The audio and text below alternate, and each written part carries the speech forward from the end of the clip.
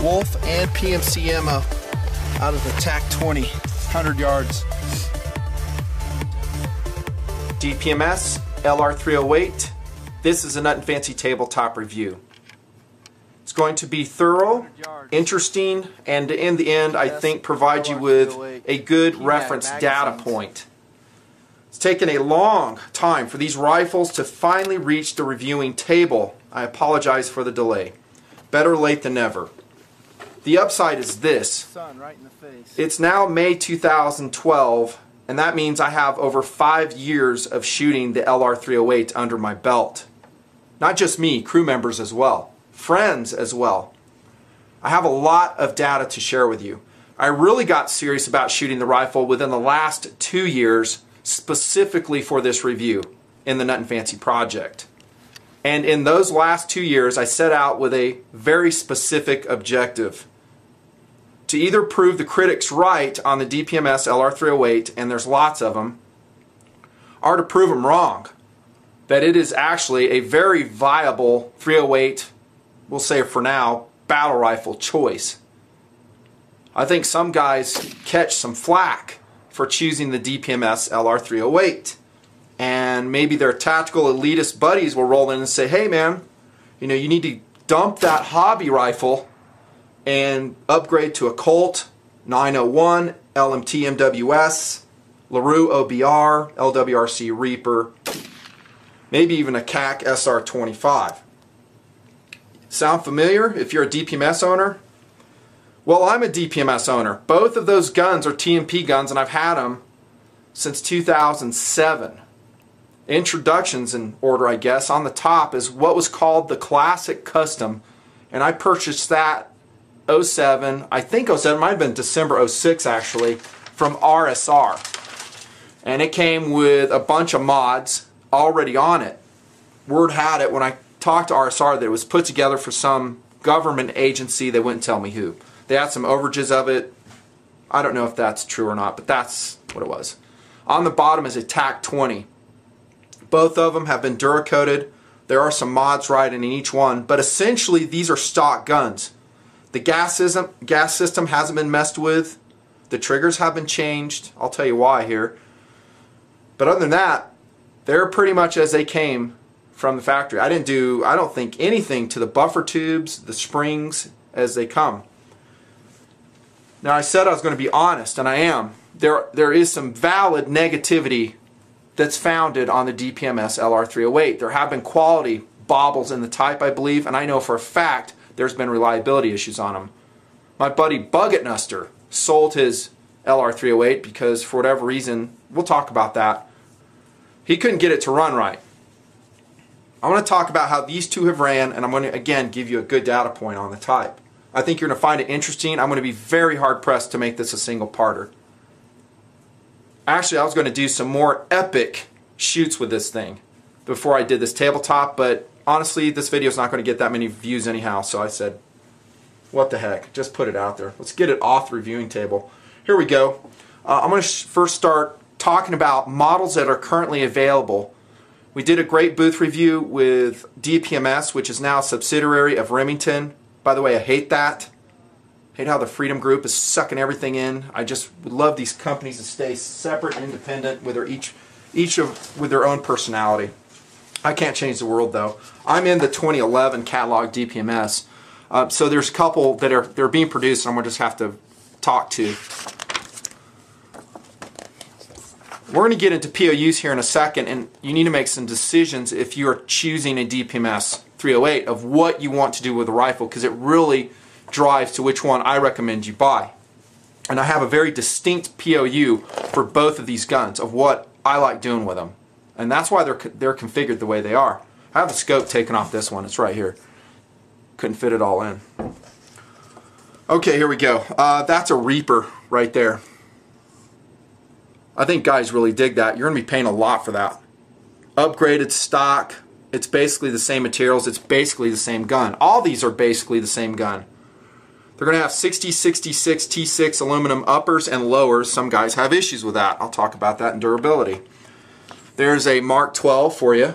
That's another option. You can see the recommended pricing on that. Same guns, you're just getting a different stock, different sighting systems. I don't dig this rail so much, by the way, on the Reaper. It's big. Not necessarily light either. These ones are chambered in 308. These are hunting LR308s, Panthers.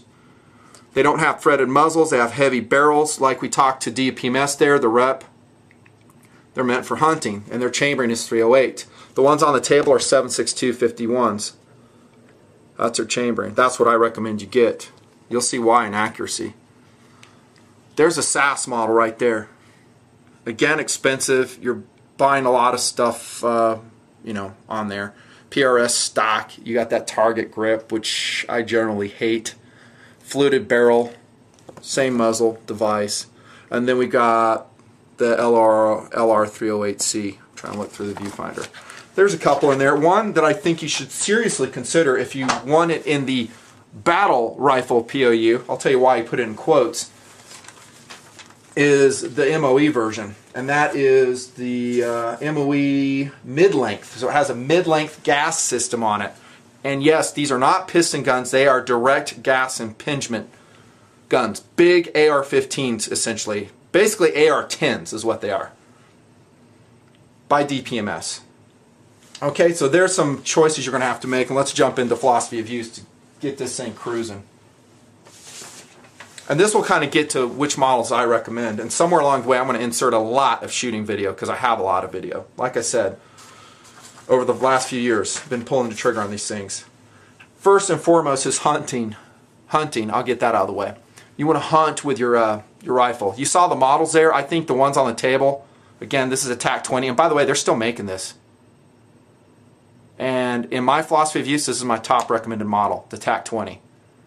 This is basically the same rifle here. Let me show you the mods, by the way. I'll get to POUs here in a sec. The mods on this one, I wrote them down in 07. There's the price I paid for everything, and that's what it came with. So that's actually a Daniel Defense AR-10-12 light rail on this gun. That's what the Classic Custom came with. Has a JP match trigger installed. It came with an ergo pistol grip. I think it came with that. I may have thrown that on. SOP mod collapsible stock on this one. I'll show you here. I love that stock, by the way. It is kind of heavy. Panther flash suppressor on both of them. I put PRI BOIS on both of these guns. At least on this one. I couldn't fit it under the scope on the TAC-20. There you go. And there's optics. LaRue LT-104 30mm mount. Freaking expensive Leopold Mark IV 3x5 10 and 30. That's got M2 dials on it, by the way, this one. I'm probably going to sell that scope. Upgrade to something with more magnification. Back to philosophy of use. Hunting, that's all I'll say about that. Battle rifle. I want to have a 308 battle rifle. I want to have obstacle defeating capabilities. I want to buck the wind better for the longer shots. I want more knockdown power when I connect with the bad guys. To all of that, I will give you a thumbs up with a huge asterisk. Be careful, because you're probably not in good enough shape to run a 308. One more shot. What? I'm just being honest with you guys. I've run and gunned with these things, and they're freaking massive. They're heavy. Even the 16-inch barreled ones. These are running 20s. Both of these. 20-inch barrels here, here. Again, for my POU. I like it. The magazines are heavy. The ammo's heavy. It wears you out. I've seen my crew members running with it in the Sledgehammer. I saw Troy Industries run it. Matt came out in December 2011. What a great shoot that was, by the way. I'll throw a link right now. Look in the upper right, you can go watch that. And we're running and gunning with the TAC-20 on the bottom here. It's going to exhaust you. Some guys are so detached from the weight realities of upgrading to a 308. I just want to make you aware of them. I mean, the magazine alone, the steel one, is 8 ounces empty. Now, the P-Mags, which this one has, is going to be a little bit lighter at 5.8 ounces. Just be aware, guys. That's all I'm saying. It is not a primary battle rifle for me. Not at all. I will go 5.56. I can carry more rounds. I can upgrade to a heavier bullet if I need to step it out some. I'll run some 75s, 69 grains. Heck, even 55s do great out to what I consider a realistic range of 300 yards. I think some guys want it, but they want it because they just haven't got out and ran it. There's a reason why the military does not use a 7.62 51 as their primary battle rifle. I'll leave it at that. Target competition. You want to go out and shoot. You're in some type of carbine course, running it, competing with it. And I think this is actually going to be the best test for the rifle. And I have heard of failures of the type. But you know what? I've heard of failures for every type of AR-10 in that philosophy of use. Every brand having problems, parts breakages, going down. Sometimes there's a backstory to that. In other words, the user has swapped parts out from the factory. That comes out in the end as people are trying to figure out what's going on with the gun. He's like, well, yeah, I put an AR-15 buffer in it. Or something stupid, you know? And so it's really not the manufacturer's fault. But in a carbine course, I think you could use it. Will it be absolutely durable for you? I don't know. I'm not rich to run it to that length. I'm talking day in, day out. I have heard reports of guys running this 200, 300 rounds a day in carbine courses just fine. Usually that's the AP4 model, and I forgot to mention that. That's probably their most popular model of the LR308. Here comes my philosophy of use, and that's why these rifles are set up the way they're set up. Now the acronym the military uses is SAS, Semi-Automatic Sniper System. I've never used that. No, I'm not trying to be special. Long before the Nutnfancy project, Bucket Nester and myself, I've always used with him at least, Sapper, Semi-Automatic Precision Rifle. To me, that includes the .308 calibers and also the .556 calibers.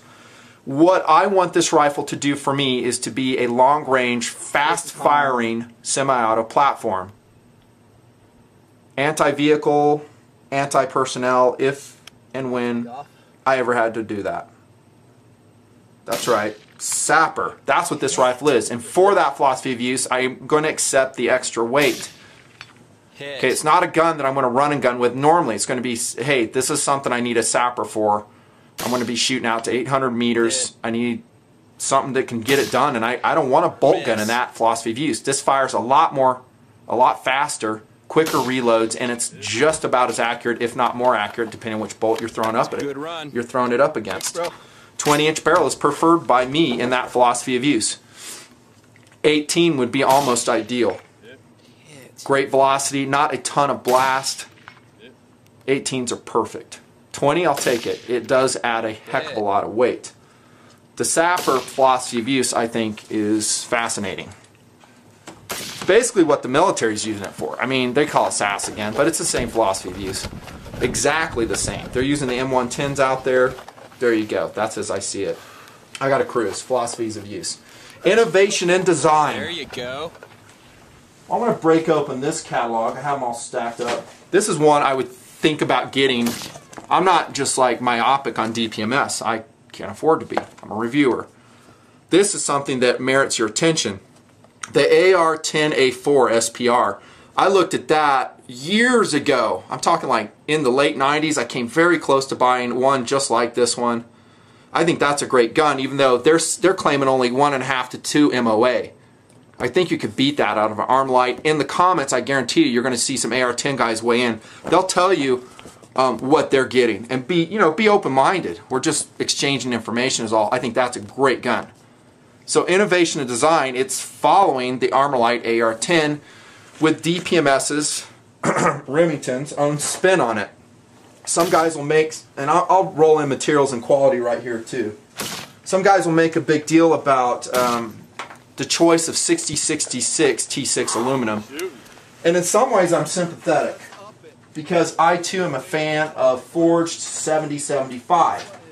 Lost my talking point, so I'll just have to wing it. I'd prefer it too. That being said, I haven't seen any problems with a 6066 at all. Again, keep in mind my rounds counts. I'm not in the thousands. I can't afford it. But I'm well above 1,000 between the two guns. I didn't really keep track. Maybe getting close to 1,500, 1,600 rounds thereabouts over a span of time. And that's not including other LR308s that have been run in the project. No problems. I haven't seen any durability problems at all. These things are thick. They're thick-walled. Extruded top, I believe. Extruded aluminum top. Some guys will have issue with that. I'm on board with 70-75 at a price point. In other words, if I can get another gun at 70-75 price point, same price point, I'll go. I'm digging it. The receiver fit between these two is insane when we talk about innovation design. I'm talking it's the tightest I've seen in any AR pattern rifle. I have this one partially, this classic custom partially taken down, the pin out, and I also have the bolt out because I'm going to show you that later. See if I can pull this out. The pin is tight. I mean, it is a mother to get out. I need a pin to do it. Yeah, that's tight. Finally got it. Here we go. So, snug fit between the upper and lower. That's exactly what I want. Good job, DPMS. We're on the inside now. Great time to talk about the trigger. Both of these have been replaced. This gun has a JP. I don't know who installed that. Factory, some other supplier en route, don't know. It is outstanding. JP triggers, by the way, are difficult to install. I tried it myself, screwed it up, had to redo it, finally got it right. They're kind of a gunsmith trigger though. Once you get them right, they're excellent. They do have some adjustment screws in there. I highly recommend you Loctite those if you're going to use your rifle for serious purposes, if you know what I mean. Looking on the upper receiver, I don't know if I can give you the angle on this. It has some milling there right at the barrel, kind of some M4 feed ramps. I'm probably not showing you. It's almost impossible to wrangle this big rifle. I like that. Standard dust cover on this version, forward assist on this version. I wouldn't mind running a slick-sided LR308 at all. It would save me just a couple ounces. I've never used the forward assist in this rifle, or for that matter, any AR-15. Okay, so that's the upper and lower. And again, I think the best way to demonstrate their fit, we'll get to the bolt here in just a sec, is by how much force it takes to put that takedown pin in. And it's a lot. I'm not going to push it all the way just in case we need to get inside again. Let's go to the bolt. AR-10, man. Analogous to an M16 bolt. This one is made out of 8620 steel. I think it's chrome lined on the inside as well, DPMS carriers. It is not MPI, not shot peened. I can guarantee you that. They would brag about it. At this price point, you're just not going to get that. You're going to be in probably the $2+, $2,500 price range to get that. To get all those mil-spec features with this size bolt. There's a staking of the gas key. Excuse me, the gas key. Saw no issues with gas leakage of any kind on these guns. No bolt breakages, but then again, consider how I ran the guns. Just like Sledgehammer, it's going to be probably 30 rounds, let the gun cool, 30 rounds, let the gun cool. The real test is semi-auto firing, mag dump after mag dump. Oh wait, I did do that. And that stupid video I did, Sniper Prime, which gun did I use for that? I think it was this one, before it was Duracoated. That's right, I did rock and roll that, and I shot Wolf. And I did like 3 mag dumps with it, as fast as I could pull the trigger. That was when I was getting serious about my personal testing. I had started TMP then, but I wanted to know, can this gun take it?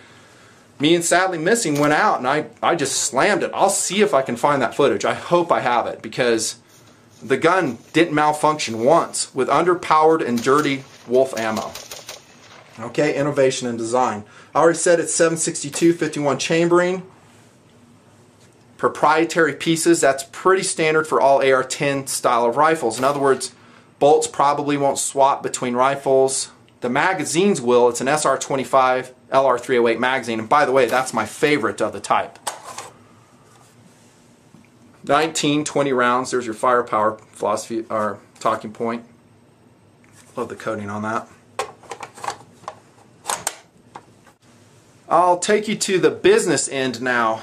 There's that Panther flash hider, and I love it. Haven't seen a need to replace it actually. It is a flash hider, not a compensator, and you kind of know it when you shoot the LR308, at least if your version has this on there. There's a lot of reciprocating mass in this gun. It is an AR-10 after all. You might be able to mitigate some of that recoil, that movement with a good compensator. I think somewhere along the road I'm going to throw a battle comp on it, expensive, or the more affordable, and I don't know yet, awesome Troy Medieval or Claymore muzzle brake. Easy enough to do. It's a 5/8 by 24 thread pattern. You can even throw a suppressor on there. There's the barrel. In my mind, that is a perfect barrel profile for my philosophy of use of Sapper. That's why I spent some time on that. That thing is like artillery thick under the handguard. And it's made out of 4140 steel, not 4150, which would be more expensive and more preferred. And it's not chrome lined. 6 groove, 1 in 10 twist. This one came with a fixed front sight on it. I took it off. That's a PRI low profile gas block on there, pinned under the barrel. You can see I've taken it off and on a couple times, so I've worn the Duracoat away. Then you can see the marking of the barrel, 7.6251, 1 in 10 twist. I like this this low profile gas block. I've heard some discussions how guys don't like this, that it will loosen up on them. I even heard one discussion where the guy said it'll actually bulge the barrel, these screws on the bottom. I'm sorry, I just haven't seen that. I haven't seen it loosening on any of my gas blocks that are pinned that way. I do Loctite them. That's the barrel. This is a proprietary rail put on the TAC 20. It's heavy. One of these days I'm going to put this sucker on. In fact, one of these days, very soon, I'm going to put this on, and it's going to save a lot. This is a Troy TRX battle rail, and it is awesome. Low profile, lower than this, and it's really going to help the gun's weight. That being said, I still love the TAC 20 because until you have money to upgrade the rail, this one will work fine. Remember the philosophy of use. It is a 308 battle rifle. To this day, I've not seen one very light. And I will include the Kel-Tec RFB in that criticism. That's almost 9 pounds, naked. So, there you go. I'm all for making it light myself, but you know, there's that old philosophy discussion here in the Nutnfancy project. Firepower versus mobility. You want a 308 battle rifle with current technologies? It's probably going to be heavy. And I say probably because there are some exceptions out there, namely the FN-17S. But the way they do it, I'm talking making it lighter, is they get away with a very skinny barrel. I've shot that gun. I love it, but it has a much skinnier barrel. It'll heat up quicker than this. It'll affect accuracy. I don't know. I haven't tested it to that degree yet. Okay, innovation design, materials and quality.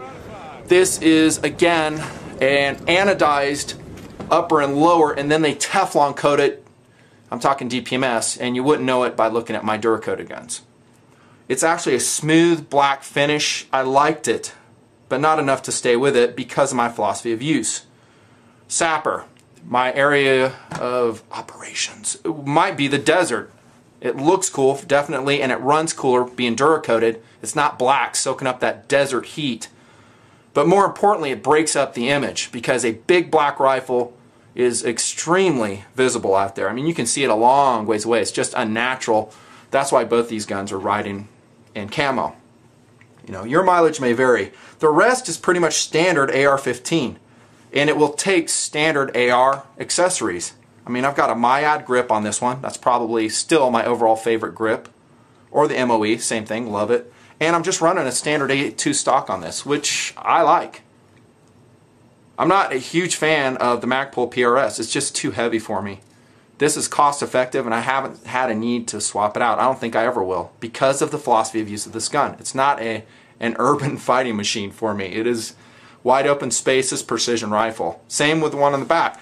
Now this one, the Classic Custom, like I said, comes with a SOP mod, and I do love this stock. No need to swap it out. It's very stable. Not exactly lightweight. You need to understand something about my guns, and I don't do this just for TMP. While I'm reviewing, I'm also perfecting my own system. So as you see these guns outfitted, that's how I run them. That's what I want. Like the PRI sights on them, muzzle devices, the rails, everything. And I'll explain, you know, as I go along. Now this scope on here is a Nikon Buckmasters 4.5 to, what is it, 14 I think. Good scope, mil dot. It's not an outstanding scope. The field of view is a little bit limited on it.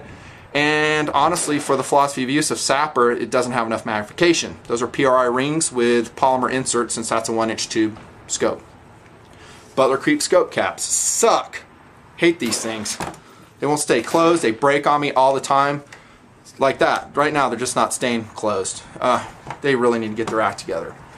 That's about it. I think it has on the buffer tube, I think it's a mill tube in the back.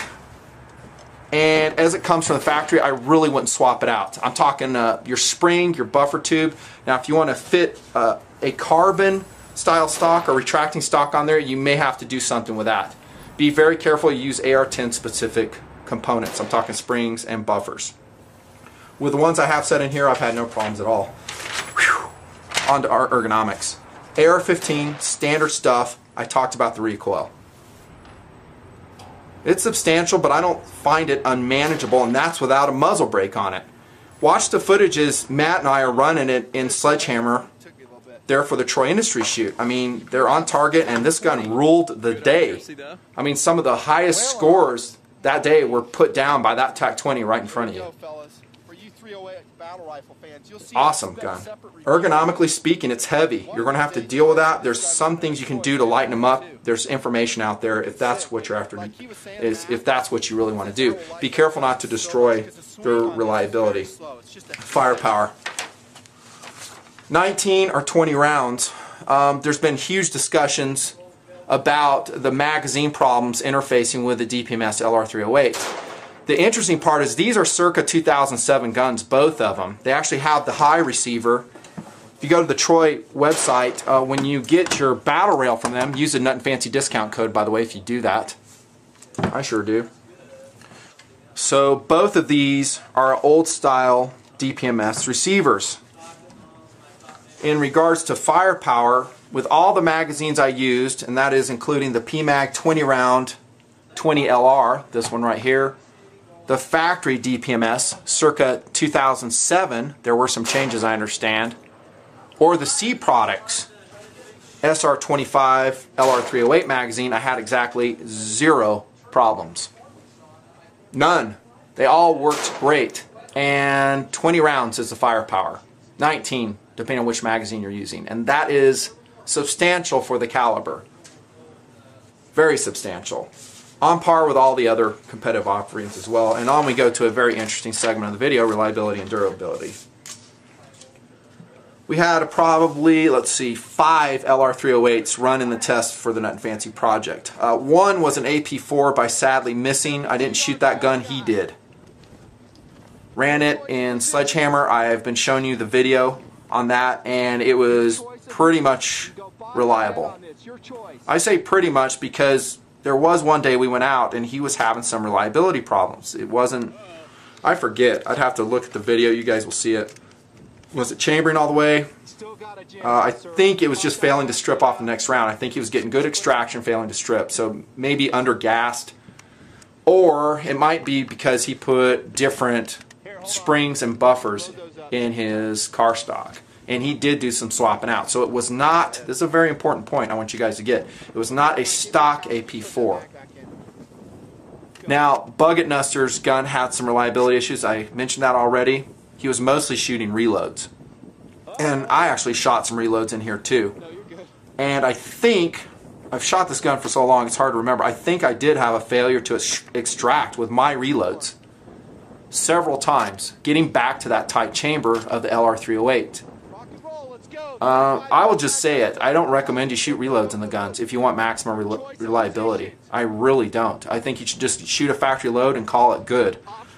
Watch the comments, you're going to see some really good guys, smart guys that are shooting reloads, and they'll be able to give you some data what they do to make it reliable on their LR308s. This, like all Nutnfancy vids, will be a clearinghouse for the type. You won't have to waste time searching forums. Over the years, I anticipate you can just come to this video and see guys improve my data point that I'm giving you, and all I can do is my experience. Overall, these two guns on the table were amazingly reliable for me. I'm just telling you straight up. With steel case Wolf, again, all kinds of loads, Federal, American Eagle, Ultramax, which is remanufactured ammunition, they were great. I mean, Buggett would call me up and he's having problems with his. He's like, dude, how are yours running? I'm like, they're running great. I don't know what to tell you, dude. I mean, I'm running it in Sledgehammer. I'm running it in some, other courses I've set up. I'm shooting it at the range. I haven't had a problem. If I did, you know, they're getting sold, and honestly, at this point, I'm not planning on selling the guns. They're serving the role. This is a good time to talk about competitive options, and there'll be discussion. Well, it's not a mil-spec rifle. I've already talked about mil-spec a lot, how it's so overblown, oversold.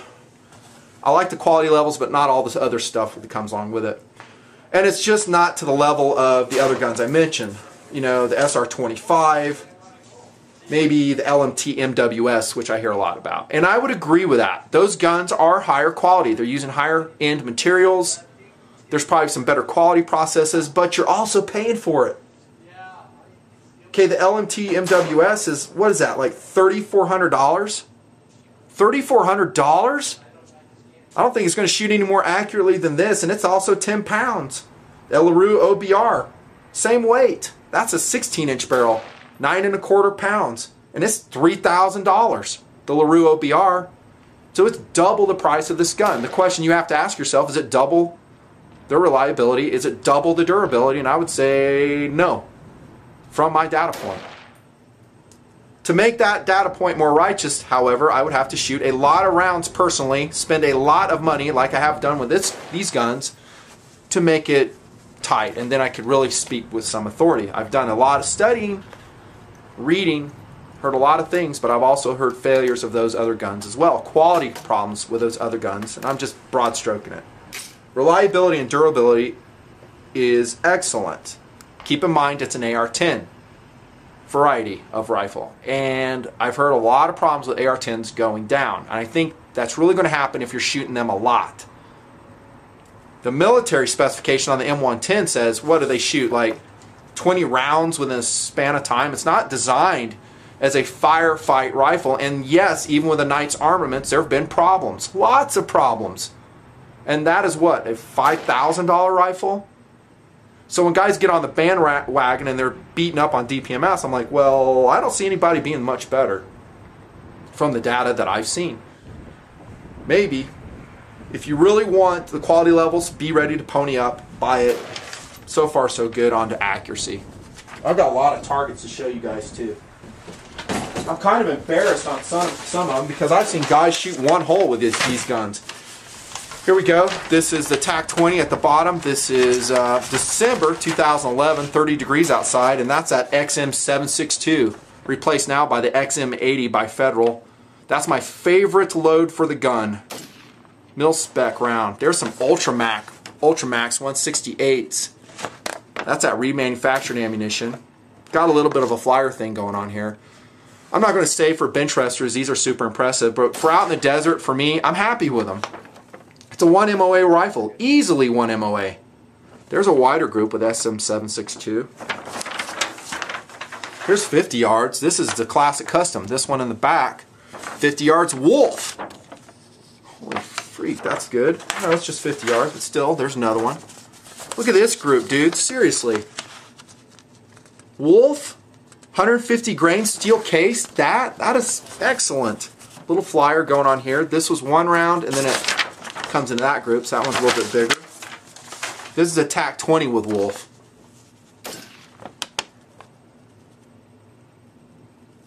They're accurate, very accurate. Another one, Wolf. Which in all the running guns, that's what I was shooting, Wolf. I shot plenty of brass too, but in the running guns, mostly Wolf. I shot American Eagle and some Federal too. Going back to July 2011, I told you I've been shooting this a while. Here's XM762s at 100 yards.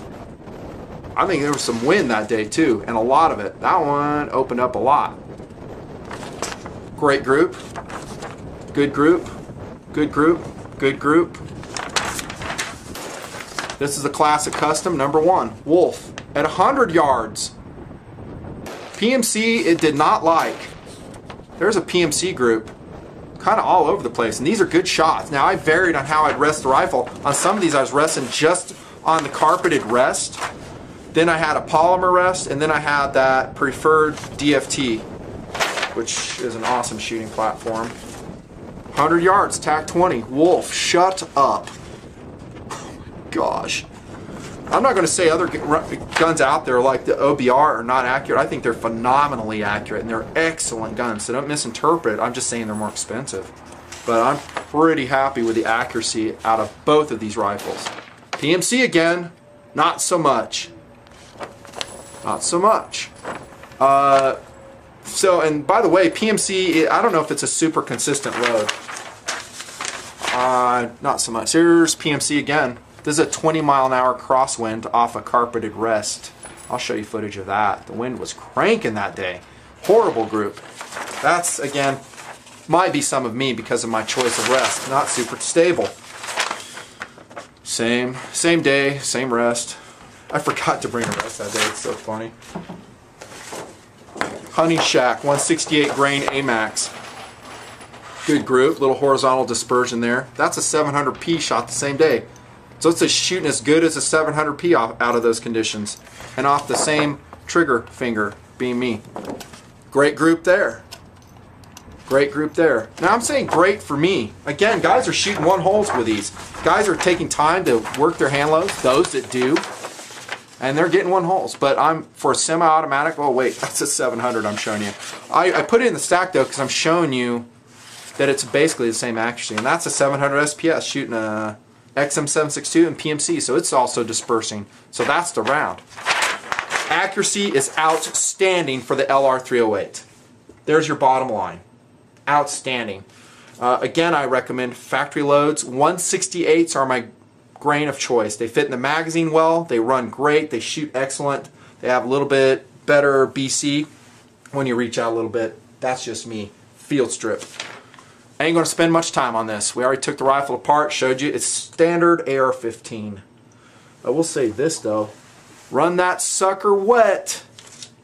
I'm using Militech or Slip 2000 these days. Wet through here, little drop in the carrier key, just like the military instructions taught you when you're in the service. Run it wet right here on the back. There you go. Accessories. Standard AR-15. I like the TAC-20 as it's outfitted. Again, that rail's there. I think it came with a standard A2 grip that's easy enough and very economical to swap out. I like the A2 stock. You can do whatever you want. Again, I'll just drive this home. If you start messing around with the buffer spring, the buffer itself, make sure you know what you're doing. Get the right combination. I would try to get the model you want from DPMS and just leave it and just do minor changes to it, like trigger. By the way, the trigger in this one, I didn't mention it, I'm so glad I remembered, is a Wilson Combat TTU, Tactical Trigger Unit, and it is a modular drop-in trigger. Love it. It is expensive. It is awesome. Now I love Chip McCormick's too. The Rock Rivers are excellent. They're high value. The JPs, if you can get them installed, also excellent. There you go. Get the model you want. The Reaper, don't like the stock, don't like that front end, and I wouldn't pay for it, and you are going to pay for it. A lot. That MOE would be my top one. It's not in this catalog, but the MOE mid-length. Because then you can run the mid-length when you really want to get it accurate. Take that mid-length off. Take that MOE handguard off. Put on a Troy rail, call it good. I think it is a 16-inch barrel. I prefer 18s in my philosophy of use. That's all I'm going to say on accessories. By the way, this is a Ares armor sling, I think, in ATACs. Really nice sling. Value. It's leading the pack in a lot of ways for AR-10 style rifles. I'm talking the LR308. There are some excellent competitive options. We've been talking about them throughout the whole video. One I didn't mention yet is this. The M1A series. It is old school. And one thing that motivated me to upgrade to an AR-10 style rifle is the optics mounting problems that I incurred with my M1A back in the 90s. It's a hassle, need a cheek rest. I had some wandering zero problems with that particular rifle. I will review the M1A again. It's a great option though, and it's very proven. I love the Grand action. Go watch my Grand video and you'll see me just basically falling in love with it on camera all over. There's a Remington. That's a DPMS rifle because Remington owns DPMS. That's called the R25. It's a hunting rifle. Not threaded. Just as heavy. Same materials. I think we're going to have a 6000 series aluminum. I don't like the hunting versions. I want a threaded muzzle if I ever want to throw a can on it. And I want pick rails if I want to throw light side-mounted slings, which this one has. Not preferred. How about Rock River? Dudes, I love Rock River stuff. I don't have experience with their LAR-8, so I think this one would be very fascinating. I think they're all 16-inch barrels, unfortunately, though. That's a mid-length A4. That'd be a good option. So those could be good. And they are manufacturing their new foul mags, polymer foul mags. Again, my favorite magazine is this one right here. Proven. I've had great experience with it. Here comes a Bushmaster option. There's our optics ready carbine. I think most guys run these as battle rifles, not as sappers. They don't. And then you've seen it shot in front of the TMP camera. I've got a fair amount of trigger time on it. RFB. That's out of the American Rifleman magazine. Hope your NRA membership is current, by the way. RFBs are cool. 16-inch barrel. They got a 20-inch barrel now. They're reliable if you get good magazines. We had some chokes with RFB in the Sledgehammer in 2011 when Kel-Tec came out. Probably attributed to magazines. They are lighter by just a smidgen, still basically 9 pounds. When I read articles, they just kind of summarize it for me. There's value. I think, I'm not even going to say a price, but they're going to be lower than the other options except the RFB. Actually, maybe the RFB will be more. I didn't check. Track record. The whole video has been about track record for me. It's been a great gun here for me personally, and then when I started TMP, great guns. Would you bet your life on it? Yeah, pretty much. Pretty much. I would like to have higher quality materials in the gun, but I don't know if I'm ready to go out and spend $3 grand on a 308 sapper. You might be. I don't know. Everybody's different on how they do it. But for me, it's been a great gun. It's been extremely accurate. It's kind of a go-to rifle. I don't have a crystal ball, though. I don't have a way to predict the future on these two guns on the table. Maybe down the road they begin to suck. Maybe they start having problems. Maybe I have parts breakages. To test 308 rifles is expensive. And with all the other projects, you know, time consuming. So I did the best I could. I gave you 5 years worth and a lot of rounds shot between the two guns. That's the Nutnfancy review. I highly recommend the DPMS rifles. Get your favorite flavor, mod it as necessary, be very smart in how you modify it. If you have problems, send it back to the factory. That's a Nutnfancy review out.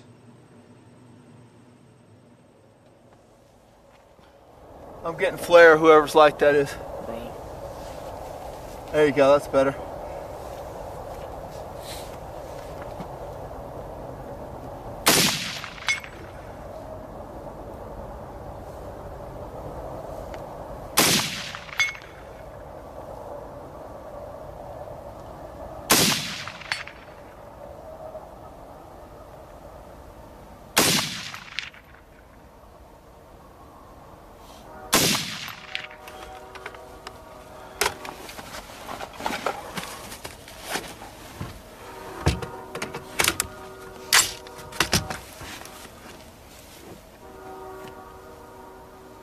Five more.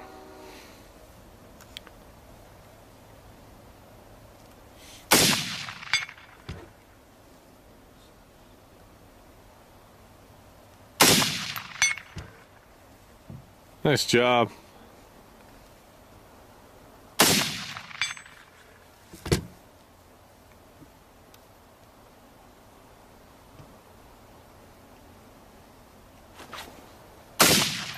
One more.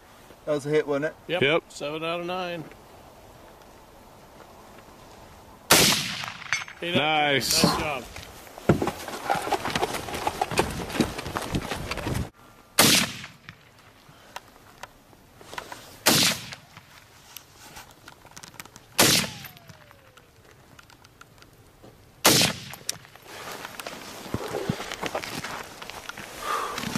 Nice run. Well, it'll be interesting to see how much of that run we got. Camera shut off. Oh no. Crap. Yeah, I tried to turn it back on twice. Ah, suck. It'd just be running along and then all of a sudden it would just shut off completely. The battery terminal probably. Something. Did you get that 200-yard stage? Yeah, I got all that. Suck. That was a clean run. That was awesome. Good run. Hopefully we got most of it. Okay. Well, crap happens. Yep. Especially when it's 10 degrees out here. Exactly. Let's see how 35 went. Yeah, I felt good about it. I'm pretty sure we're outside the operating range of your the temperature for the camera. The approved temperature range. Yep. Running that TK21 on here. Yeah, that did good. So far, so good. It wasn't switching modes. Nope. Nice. I don't see any hits in the 9 ring though. Cameraman needs to remind me. I was doing good just to keep the camera on. I know. That Nice TAC job. 20 is running 100%. Yep. It's 17 degrees out, wolf ammo. Look at the magazine, it's all frosted over. Deadly accurate. Good job. Thanks, brother. Clean run with that sucker. This thing's been my gun all day long. The DPMS TAC 20. Love it, just love it. So we're running a Wilson Combat TTU, Tactical Trigger Unit, that is just phenomenal. Love it. It's really an expensive trigger unit, but man is it excellent. Good deal. Thanks, man.